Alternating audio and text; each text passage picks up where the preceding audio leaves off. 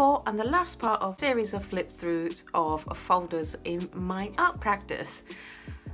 This is my last folder and I love, can we just appreciate how cool this folder is? It's just perfect for artists and colorists, and I think we all should have one. I will leave a link down below for this folder, and for this I wanted something very special to go in there, which are palettes and other artists' palettes ideas. So we have this, and this is both a chronological record of palettes I have had in the past and also palettes that other artists have. And I get really interested in what colors they use, for what purposes and things. So we start off with this. This is a chart from the very first palette that I personally put together myself, not following somebody else's instructions. And what I basically did was I went to the art store and picked tubes that looked nice. I kind of recommend that as a first way of putting together your own palette, because when you're first starting, I think it's very important to just play with colors that you like, so that you get used to the material of the watercolor medium and get to play with colors and just experience the joy of playing with the colors you like. The only rules I did follow was to make sure I had cool and warm yellows, cool and warm reds, and cool and warm blues. Everything else was just like, yeah, just like throw it on. So that was my first one that I put together. Then we have a color chart of the palette I first put together, like to follow a course, which was Yao Chang's courses on Creative Bug. Now she does beautiful modern watercolor floral stuff, not really my style, but it was a great experience to learn about brushwork and things, and I will leave a link to that course down below. And she uses Winsor and Newton colors. Because she does a lot of floral and plant work, you get a lot of yellows and reds and pinks.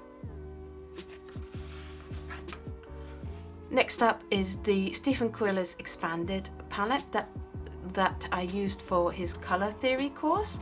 This is the layout he has for his custom designed palette. Now I couldn't get hold of one cheaply over here in the UK, so I put together my own one, also using my own paints that I had, because as I said before, the best value and the cheapest paints you can get is the ones you already have. This is how I arranged it in just one of these palettes, because I couldn't find a round one here in the UK. So this palette was mostly Holbein, then added Daniel Smith and Schmincke's where I needed.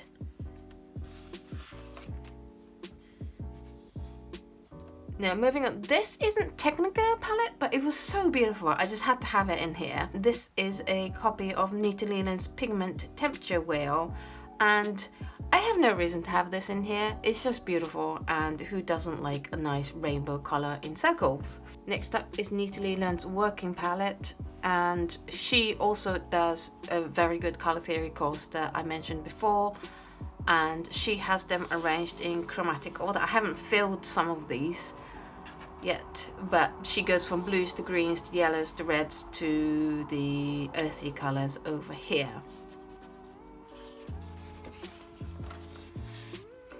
I learned about split complementary palettes from Nita Leland, and this is her split complementary palette where you have 6 colors, from 2 from each primary, cool and warm, and to get the best mix of clear, bright colors.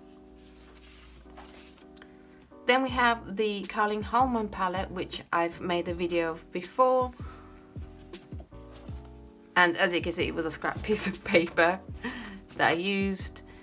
Then I have the transparent palette the first time around. This is the version that you saw in the video. Later on you will see the updated version of how it is now.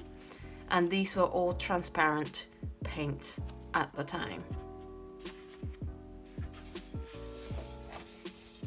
Then we have Eve Bolt's Fall palette, which I just fell in love with. It was a beautiful range of colors, and normally with palette charts I try to fill them in as much as I can. If I don't have the right brand, I kind of just fill it in with another brand, but because this was a Daniel Smith palette and because they're so beautiful colors, I kind of wanted to keep them all with Daniel Smith colors, so I have left these gaps for now, and hopefully I get to fill them in soon.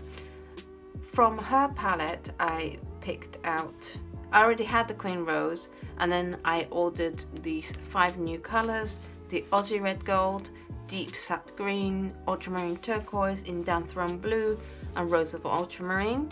And I'm really glad I did, because they're all very beautiful colors. Next up we have my current version of the transparent palette, which is looking like this at the moment. And basically the difference is that I moved the quinacridone, burnt orange and the golds up here, swapped out a couple of the reds, added some of the colors I bought after I saw Eve's video, like the Rose of Ultramarine and Indanthrone Blue, and just moved things around a bit to make sense, like moving that blue in with the other blues. I'm still not quite happy with it. There are a couple of colors that I'm noticing that I'm not using at all, so I can probably remove, but I just have to stop fiddling with it at some point, because it's never gonna it's a never-ending task. Then we have Jean's Haynes palette, which just came from a dot card that came with the Daniel Smith dot cards that I bought, so I thought it was fun to just make a chart with it. Really interesting colors I wouldn't particularly choose myself, but very interesting nevertheless. Then we have Paint with David, who is a YouTube channel and does beautiful watercolor tutorials, and he has quite limited palette. Next up we have Frank Clark. You can find his painting tutorials on YouTube also, and I'll leave a link down below for that too. His teaching philosophy is that watercolor doesn't have to be complicated. You can simplify it and make it really easy for yourself, and you can tell that from his limited palette. His palette is very limited. It's essentially, minus the white gouache, it's an 8-color palette, and it's very interesting to see that he can create so much mood from so few colors. Next up we have David Bellany, and he is a landscape painter. He uses mostly Winsor & Newton, and as much as I badmouth Winsor & Newton, it's a very good brand for painting landscapes, and I can't really make heads or tails on his selection, but that's because I'm not a natural landscape painter. Next up we have Billy Scholl's palette, and she is a botanical painter, and so naturally she has many purples and pinks and oranges and yellows, and she uses Sennelier because it layers very beautifully, and she uses a lot of layers in her work. And then we have Quentin Blake's palette. He is a children's book illustrator, and he, as you can see, he has many colors, and I can understand, because in illustrating children's books, I guess you have to be ready to paint any kind of scene. What's really interesting about his palette, if you ever see his documentary, is he has this board with like a full pan just stuck on with the names written in between, and he just has that above where he works and just paints from that. So it's not like a traditional palette. It's not like this or in a metal pan, but I think it's really awesome that he figured out a way that works for him. So that is it for my palette folder. I hope it was interesting for you. I love seeing people's palettes, and especially like what color section they have for what purposes and how they lay it out on their palettes. So if you know of any other watercolor artists' palettes that I might be interested in, please let me know in the comments down below. If you have any questions about anything you've seen in this folder, please also ask away in the comments down below. This is the final episode of what turned out to be a series of flip through. I hope you enjoyed all 4 episodes. Thank you so much for watching. Please like, comment and subscribe, and I will see you in the next video.